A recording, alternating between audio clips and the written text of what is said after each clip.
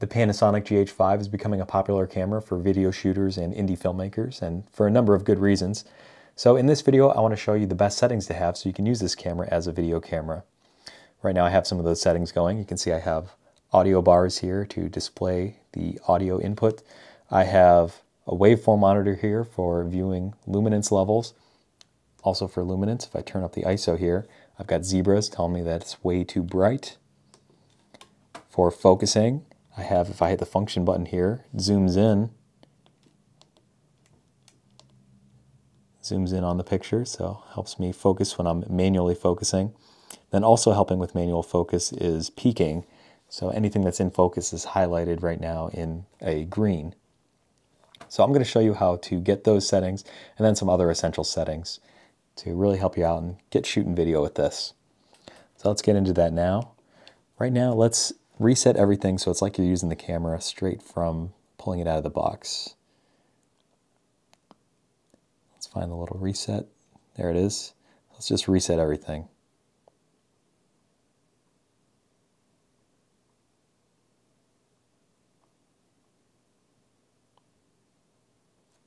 Okay, looks like everything's reset. I'll even change it back on the dial mode here to how you get it right out of the box, which you see here it's on P. So the first thing you do want to do is change the dial mode to the creative video mode, as Panasonic calls it, the creative video mode. It's the little image of a film camera with an M next to it. If you see here on the screen, it's a video camera with a P next to it. That's because that's the exposure mode it's in. So let's go into the creative video mode and go to the exposure mode. Right at the top, you're making it easy for us. Change that to M for manual. Another thing I really like to do first off when getting this camera ready is taking the ISO off auto, because anytime you move the camera around, if it hits a lighter or darker area, it changes the luminance, and I really don't like it. I like to be in control of that, so I just get it off auto. Obviously, whatever level you want it at depends on how much light you have in your scene. So just have that. Now let's go to some other essential settings. Next one is SS/gain operation, and it's set on SEC over ISO. We want to change that to angle over ISO. Essentially, this will be helping with the shutter angle, and it will be, we want it to be at 180 degrees, which it's not right now. So let's use this little dial here and get it to 180. So now anytime you change the frame rate, you're not going to have to worry about changing the shutter angle. It's always going to make the shutter angle half of whatever the frame rate is. All right, so let's go back into the settings, go to another essential function, I think, which is adding a waveform. I think this just really helps with getting the lighting right. You can also add a waveform, or you can also add a vector scope, which helps with getting the colors right. All right, so let's keep going down the line. Yep, that's everything for this tab. Let's go to the next one. Record format. These are all good choices. You can see anytime you cover the eyepiece, the monitor goes out here, it then pipes in through the eyepiece. This is a really annoying function, so we're definitely going to turn that off. But right now, we haven't got to that yet. Anyway, these are all good options, but the best ones, in my opinion, are MP4 with LPCM in parentheses, or MOV. These give you the most options as far as frame rate, and they work really well with really any computer system. It's really annoying. And I've worked with both a lot. They're both great formats to work with. So MOV, let's choose it. Now, record quality. Here is really just whatever your preferences are, but because this thing shoots 4K and 10-bit 422, I figure why not? Let's shoot in that. So I have it set to that. So another essential section, I think, is the photo style. I would get off any of these custom-made photo styles and go into really the ones that they've made for giving you a wider dynamic range and wider color gamut to work with, which would be Cine D and Cine V. They also, for another $100, give you a log color profile, which gives you the widest range for working with colors, but that's an extra $100. So I think I will get that. I haven't yet, so right now I'll just leave it on Cine D.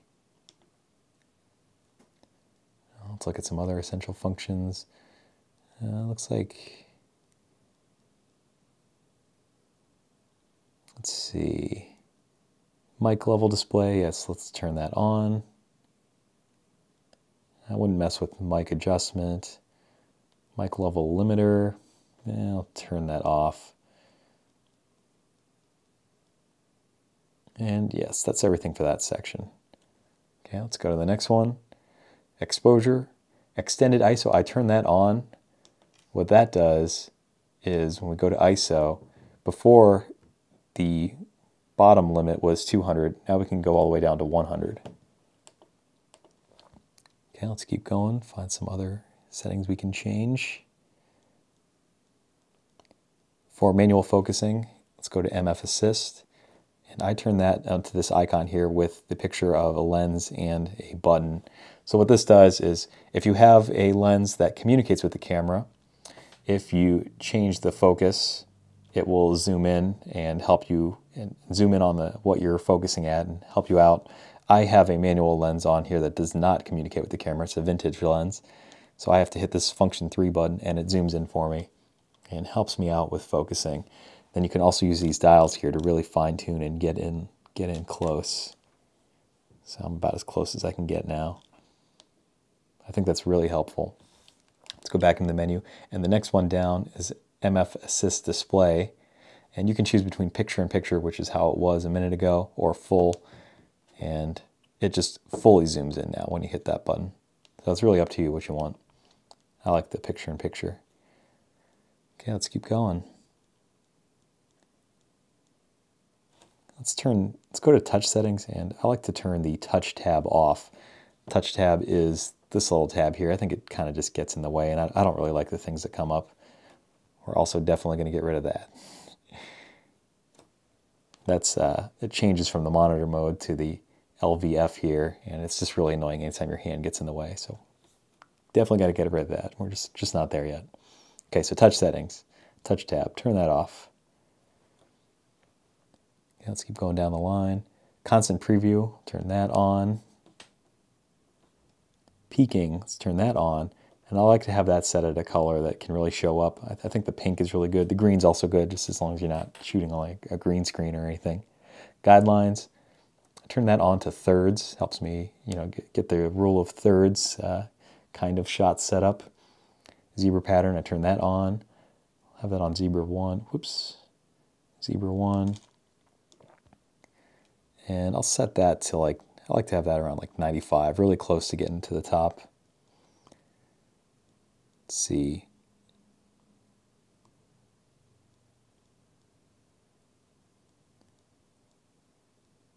Okay, I think that's everything for that section. Let's go to the next one.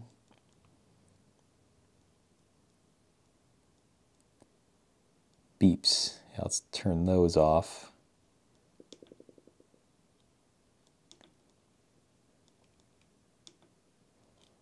Those are off. Headphone volume, that really depends on how you want it. Live view mode, let's turn that to 30 frames a second, so that'll look more like the frame rate that the video will look like in the end.